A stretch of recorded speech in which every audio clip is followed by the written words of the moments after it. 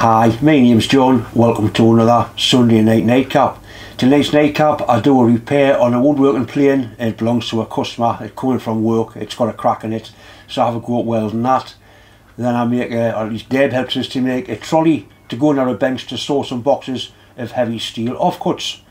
In part 2, there's more steam engine stuff. I have a look at a clack valve or a non-return valve off a steam boiler. I've got 2 to look at to see about repairing or reconditioning those.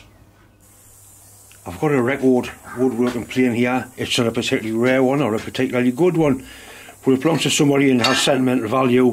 It was probably his dad's, I'm not sure, and it's cracked all the way through there and right through the bottom, right through. He wants me to try and weld that up. If you weld it, it's that thin it will just pull and crack. So I'm going to clamp it up, I'm going to veer the crack out, and I'm just going to braze it. Oxypropane, either braze or silver solar, I'm not sure which, and then just dress it up. Nice gentle heat to the flame is much better than the TIG for an application like this. So we'll get it clamped up nice and square, veer that out and then go from there. Right, I've got it well clamped up, got it by the ball so to speak. I'm going to grind this crack out and then go up and repair it.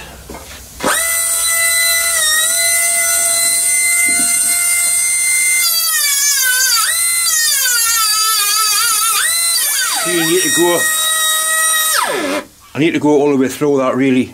I put a slitting disc through there, so I'll get some material to weld a decent penetration.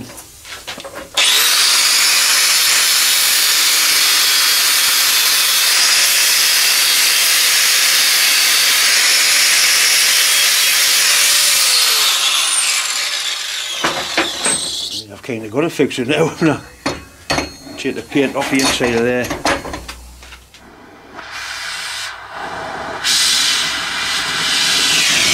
I'll put some general heat to the whole thing first. I've got some flux cord brazing rod here, but I've also got some extra flux.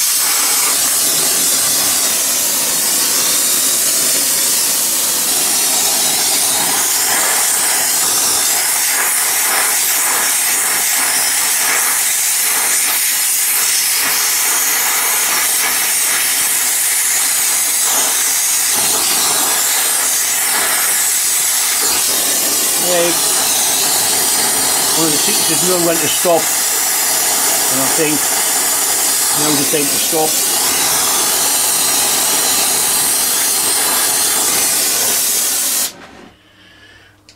Just let that cool nice and slowly, and then we'll dress it up and it should be alright.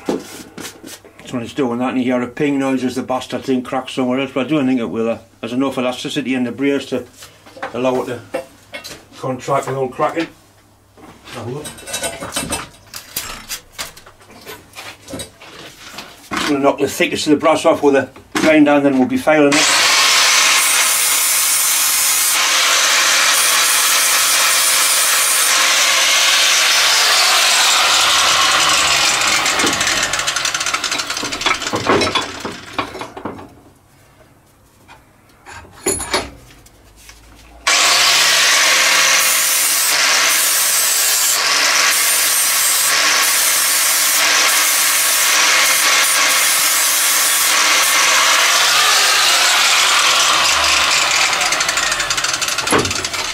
And that looks like a decent repair. This tool is really meant for wood bothering, but it does quite good at dressing up castings like this.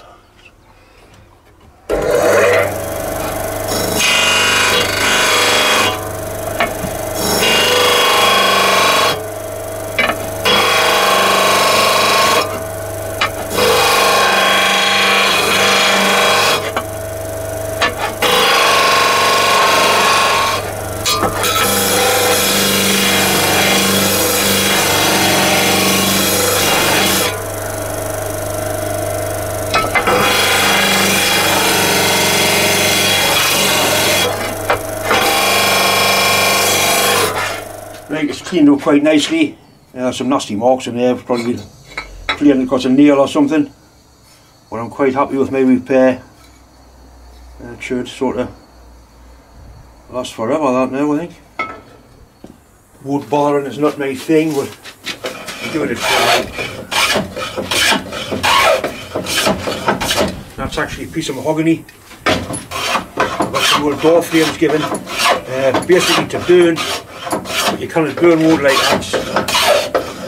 We're keeping for an engine base or whatever. Anyway, I do with sharpening and setting up.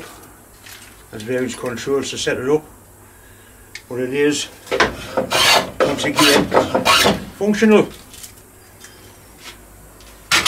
This is my preferred method of butchering wood.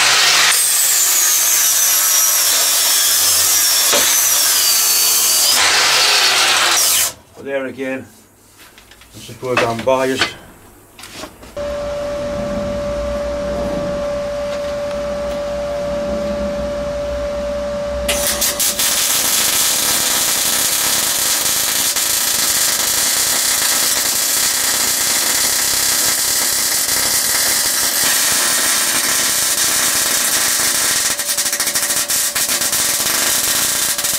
I need to make some nylon rollers for a steel trolley I'm busy making. Careful, because there's a lot of this sticking out the chuck here.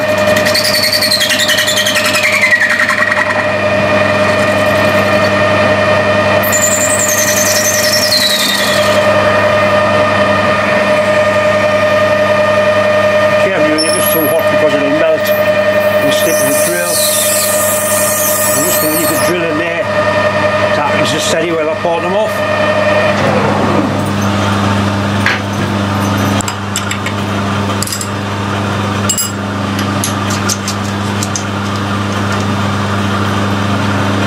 Blade to get to the centre.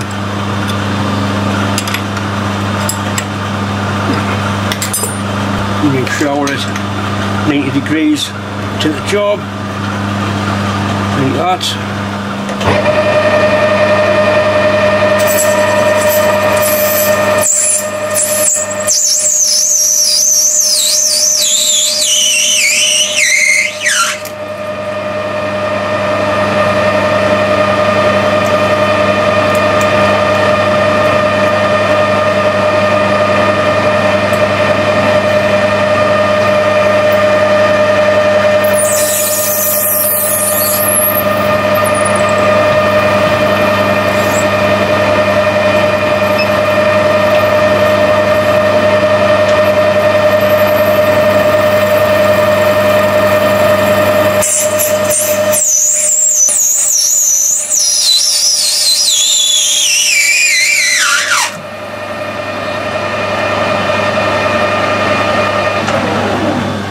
This is the frame that Deb's just welded up.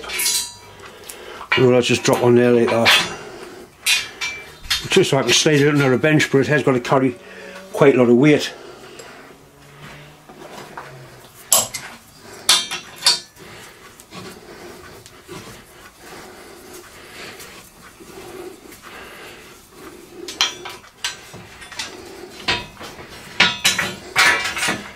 Splendid. It's amazing how much our welding's improved now. As you can see what it's doing.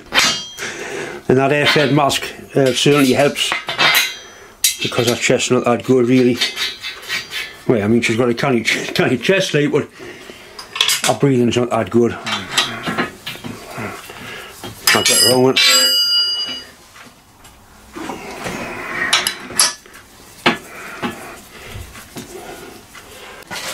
This is what the little trolley's for. I had some boxes under this bench and they're really heavy, they're full of steel, and you couldn't drag them out. There's big bits of steel in there. I know exactly what sort of material it is. It's all either minus steel or AN8, and that's all 316 stainless.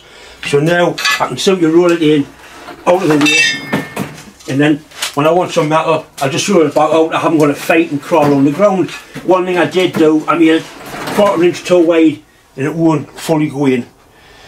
But I think it's an improvement to what I've been doing. Of course, that one didn't fit in there, and he was a fucking scabby bastard. Anyway, neat, tidy, out of the way.